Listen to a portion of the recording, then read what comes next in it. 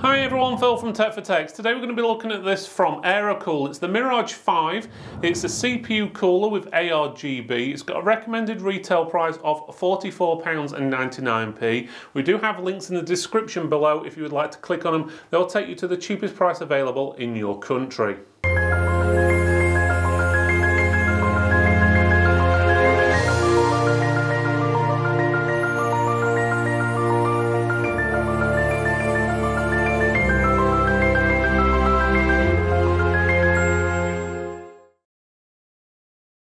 Okay, we're looking at this from AeroCool. It's their Mirage 5. It's one of their new Mirage range of products. It's a CPU ARGB air cooler PWM. It's got RGB addressable, Infinity Mirror RGB design, delivers a mesmerizing look and feel to your PC build. So in basics, what they're saying is it's a cooler for a PC, which is straightforward. ARGB means addressable RGB. That means if you've got a motherboard or a controller in your PC which is ARGB, you plug this into it and then it gives you some nice light effects and so forth. And the idea of the effects on this is basically you get this sort of ring effect. It goes inward, but because of the way it's designed, it sort of like goes on forever. So it looks like it's I don't know, probably deeper or longer than it actually is, but we'll have a look at that effect in a few minutes when we actually test it on a PC. Otherwise, on the top, so save money, cool better. On the side, gives you a shot of that effect of the lighting, and there's your RGB cable, or what you would plug into your motherboard or addressable. That's what's classed as a 4-pin, I call it a 3-pin -1, because you can see it's got 2 pins there, miss one out, and then there's 1, but it is actually classed as 4-pin because it's a width of 4 pins. So that's pretty straightforward, and it says compatible with addressable motherboards. You've got a lot more information on the back, all the specifications as well as different languages. You've got base material, aluminium block, heat core touch technology, aluminium, or if you're American, aluminum. You've got heat pipes in there as well. It looks like 6mm x 5. Dimension is 100mm by 145mm. And the TDP, which is thermal design power, which is basically how hot of a CPU it can run on, is 150, and it works on pretty much most common motherboards from Intel and AMD. So that's including LGA, 2066, 2011, 1200, 1150X, which is obviously the 1150, 51.5 and so forth, and then even 775, AMD, FM1, FM2, AM2, AM2 plus, AM3, AM3 plus, and AM4. And then it's got a fan, speed rating is 1500 to 3000 RPM, and it's got a few other bits on there, but you can read that information on the description above. Otherwise, on the next side, it shows you the base. As you can see, the heat pipes touch the actual bottom, which obviously comes in contact with your CPU, and then obviously you can see the fins as well. So that's pretty good. I'm going to say it doesn't look like there's a fan in there, in all honesty, but yeah, there is a fan inside because obviously it gives out fan specifications. It looks like it's going to be similar to some of the older ones what we used to see, more of a turbine effect than usual. So the fan's on the inside and blows the air outwards and sucks it in from underneath, or at least that's how I'm guessing until we have a look at it. Okay, so this is what's inside the box. It looks like there's a lot, but half of these bits you probably won't be using because some are for one type of motherboard and not others and so forth. For example, this is for a socket 2011, so if you're not using socket 2011, you're not going to use them. And obviously you've got fittings for standard Intel, you've got the black plates as well. This is a cable which will attach to the RGB cable coming out of the cooler and then plug into your motherboard or your RGB controller, or should I say addressable RGB controller. And then you've got some more fittings which are specifically for AMD. So obviously if you're only wanting to use a standard Intel fitting, you're only actually going to need those and minus one of the back plates. Oh, there's just one black plate in there which is reversible depending on what you're using it for. You do have a manual, tells you how to do all the fittings. Everything's in there. Obviously, I suggest you check that before you put it together to make sure you're putting the right fittings on the right type of motherboard. If you don't know what type of motherboard you're fitting it to and what socket it is, I suggest you get someone else to do this for you. For example, your local independent store. Otherwise, go ahead at your own risk. Right, let's have a look at the cooler itself, what we can see. So, side on, let's have a look. You can see it there. Depending on the angle I hold it at, you can see there's sort of a big black chunk halfway through. That is the fan, or looks more like a turbine to me. You can just about see it on the bottom. It's really hard to see in all honesty because it's really dark in there. You've got your plate on the bottom, which is aluminium, but obviously you've got the copper from the heat pipes running through it, and there are 5 heat pipes. Let's just peel that off. There you go. It looks like quite a smooth-ish finish. 1 or 2 imperfections on there, but nothing what a bit of thermal paste is not going to sort out. Looking at the top, it looks dirty to begin with, to be honest with you, but it's not. It's just a slight little bit of plastic they've got over the top to protect the effect, basically. So don't forget to take that off, otherwise it's going to look a bit of a mess. So it gives you a rough idea. Not much to see. You can just see the AeroCool, and you can see sort of the ring effect going downwards. And if you actually take this top bit off and look inside, all you can actually see is a mirror. So it gives you an idea how it's working. If you look, and this is before the lights are even on, it looks like there's loads of rings of lights going all the way down.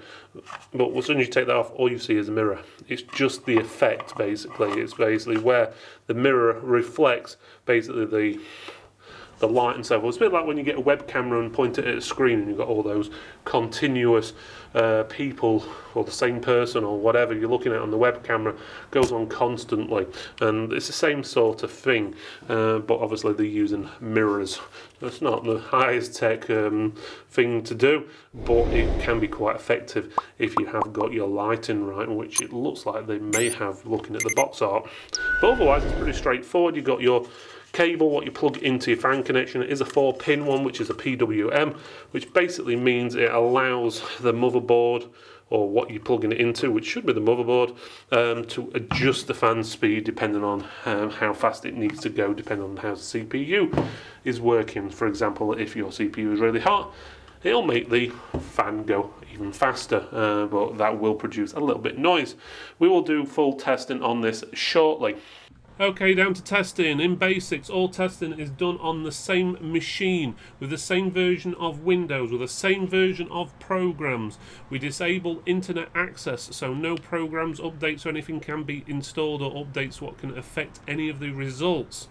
All background tasks which are non-essential get disabled, so again they will not affect the testing. The testing room has air conditioning / heaters built in to keep the temperature at 18.5 degrees Celsius. Also decibel levels are at a steady 45.6 decibels. When testing things like fans, we set the speeds at 50% and 100% and not auto, because obviously if you've got something set at auto, it will adjust the fan speed up and down to adjust the temperature to the optimal temperature, so it can affect results. So we set the fan speeds at set speeds like 50% and 100%.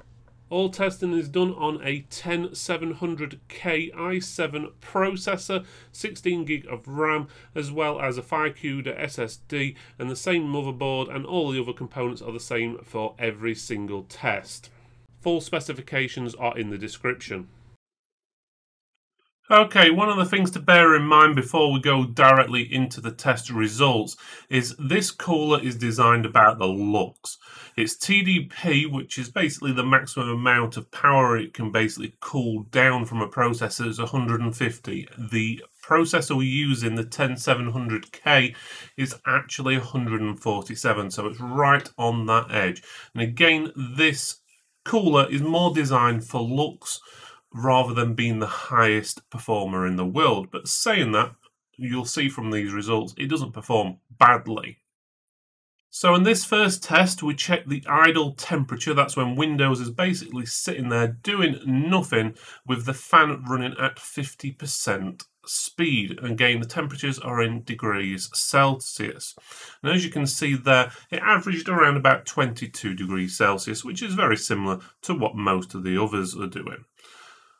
On this next test, it's the full load temperature. So basically, we make the machine do as much work as possible, basically making the processor run at 100%. So it's working as hard as possible, and we set the fan speed at 50%. Here it gets 78 degrees. Well, not the best result. As you can see, it's a lot better than going down the route of an Intel stock cooler or the Jelly Tranquillo 4 we tested in the past.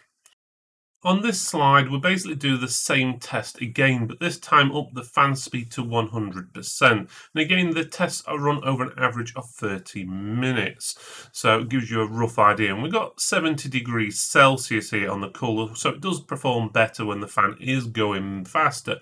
So it keeps up with the rest of the pack. Don't get me wrong, it's not as cool as some of them out there, but again, the price is a lot lower than most of them out there as well. On this next slide, we overclock. So we overclock the processor to 5.1 gigahertz. Unfortunately, this causes the machine to lock up, freeze, or crash while doing the testing. So unfortunately, we were unable to get results from this. So I wouldn't advise this cooler for overclocking, or at least not the i7, because the temperatures are just going to get too high. So the next few tests are to do with decibel levels. That's basically how loud the actual cooler is in comparison to the room. The average levels in the room are 45.6 decibels. And as you can see here, with the fan running at 50% speed, we're getting 49 decibels, which is actually one of the better readings we got out of all the coolers, beating the Arctic Freezer 50, and Arctic usually aim their products to be really quiet, so it gives you a rough idea. On this next test, again, we do the same thing, but this time the fan speed is set at 100%, so it's as loud as it'll get, and it averaged 57 decibels. Again, this time it came joint first with the Jelly Tranquillo 4, but it actually performs a lot better than the cooler. So it's actually one of the quietest coolers we've tested, and it actually performs pretty well for a quiet cooler, in all honesty.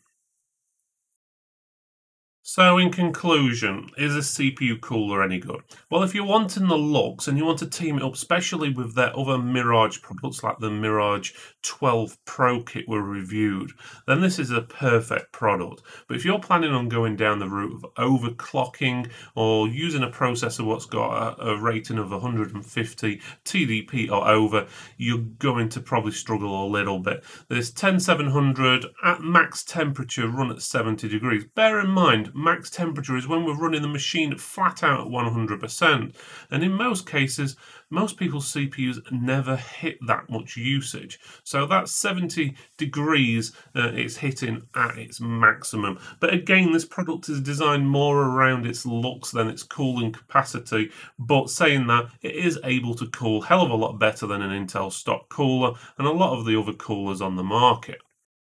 So if you're wanting a cooler which is better than a stock cooler but has a hell of a lot of looks, and you can team up with other RGB products as well, like as I said, the Mirage 12 Pro kit, then this probably is the CPU for you. But again, if you are overclocking and stuff like that, I'd probably give it a miss. Overall, we do recommend this product, mainly because of its looks.